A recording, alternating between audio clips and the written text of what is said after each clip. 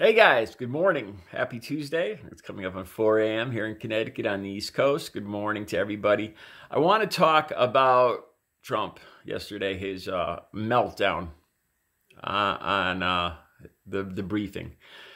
I don't use that word often. I really don't, because I see it too often. You know, it's always everybody's always using that word meltdown because, well, part of it is because we become immune to Trump's lies and his temper tantrums.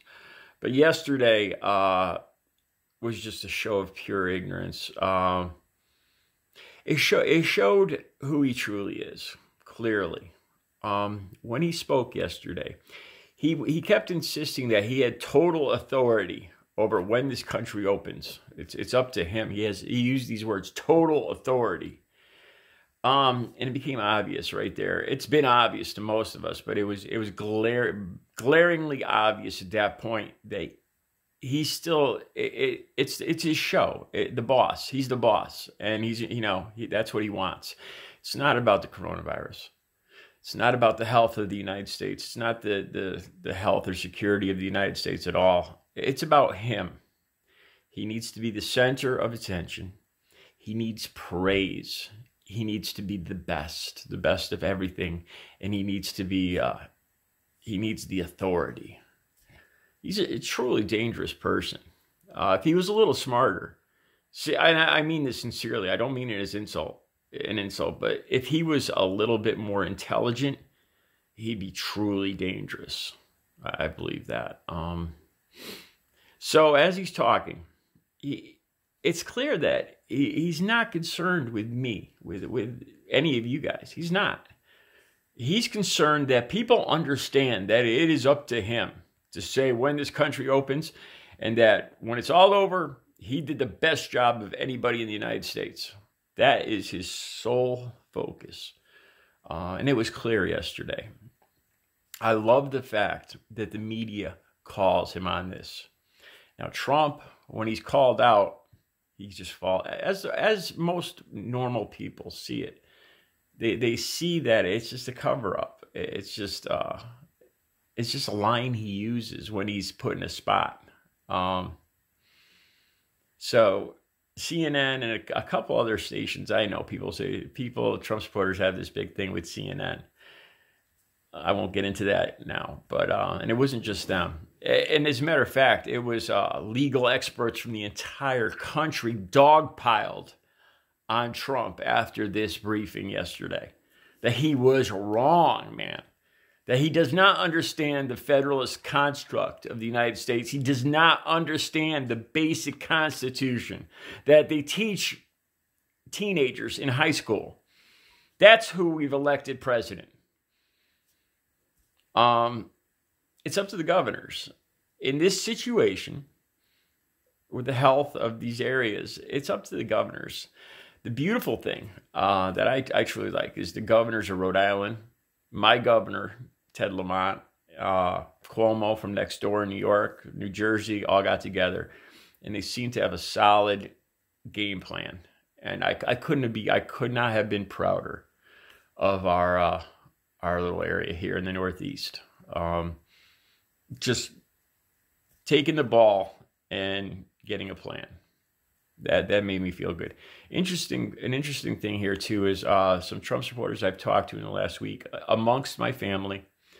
The people, I don't see as many people as I used to, but the people I have seen have had and people on Facebook have a total different opinion of Ted Lamont, our governor here.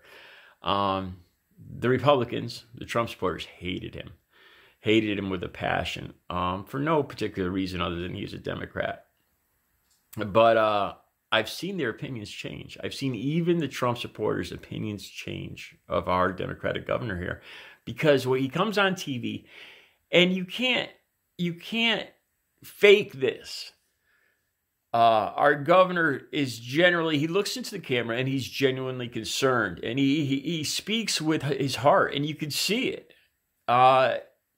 You could just see it, and everybody in the state's seeing it, and I'm quite proud of him. But back to the the briefing yesterday. It just turned into a total shit show. The bottom line is, it was one of those moments when the man that has been elected as president, his true demeanor, his true nature, the curtain was pulled back, and for that brief couple of moments, you saw the true nature of what we've put in charge of the United States. An arrogant, narcissistic, old billionaire that has no real concept of his. I can't imagine the people around him, the people that know how the government works, the people that have been doing this for decades, the people in the White House, the people in the Pentagon, just in different areas of government. I can't imagine how they look at him. And they must, when they talk to him, they must realize that he's an idiot. I can't imagine how he's even got support amongst his own Republicans. Well, I guess I could, because I think they all realize he's an idiot too, but they see the support of all the idiots in the country supporting him, and they see power in backing him. It's another thing that's truly bothered me in the last couple of weeks, especially after the firing of the captain of the Theodore Roosevelt, that it's become apparent now the damage that Trump's doing to the country.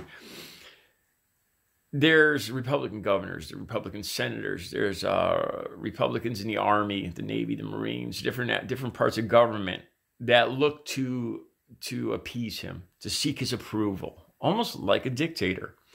And they do things against their better judgment, against their own nature, because they don't want to be called out. They don't want to be humiliated by this bully in the White House. They want to seek his approval. These are men with no balls at all. Like I said before, it doesn't take balls to be a bully. It's much the opposite. I'll do another video on bullies. I was bullied as a kid. But anyway, yeah, the briefing yesterday, it was, I could only liken it to a curtain being pulled open. And one of the reporters just flat out, I believe it might have been CNN, just flat out said, you're wrong. That's not how it works. When Trump insisted he had total authority over the governors, he said something, as usual, just babbling nonsense. He said something about, well, we'll write up papers on that, but I don't believe we'll have to. I generally get along good with the governors. And he said something, we'll write up papers on that, when one of the reporters pointed out that you are wrong. It is not up to you. It's up to the governors. It's up to the individual municipalities and states when they reopen their economy and how they go about it. It's up to the governors. They have autonomy. That's how our government works. That's how it's always worked. It's not a Democrat hoax. It's not a media hoax. It's been going on for 250 years. And that's what I mean. It was just for a second, the curtains pulled open, and he's an idiot. He's just a flat out egotistical idiot, with his sole focus being on power and praise. And it was obvious in this media briefing on Monday. I mean, at first you get mad when you watch it, but then you're almost glad, because I really hope that there's a lot of Trump supporters out there that I don't know what they were doing in high school. When I think of Trump supporters, a lot of times I think of the guys that were sitting in the back of the class throwing spitballs and just clowning around or sleeping. The guys that always bragged about, I never read one book in high school. Those guys, and I'm like, those are the Trump supporters that I remember. Those guys in high school that didn't have a clue, that just, those are the Trump supporters. Because it can only be people like that actually believe what he's saying. Because anybody that with half an education understands that this man is an idiot. You know, and I'm not saying that to be as an insult. It's just a point of fact. He's not intelligent at all. He's in an office. It's way over his head, and that's the scary thing. It becomes apparent in times like this. And hopefully, in the end, there'll be enough people, intelligent people, to realize that, you know, he's you know, this little experiment, this little playtime with this clown in the Oval Office has to be at an end in November. So those are my thoughts. You guys have a good Monday or a good Tuesday. Take care.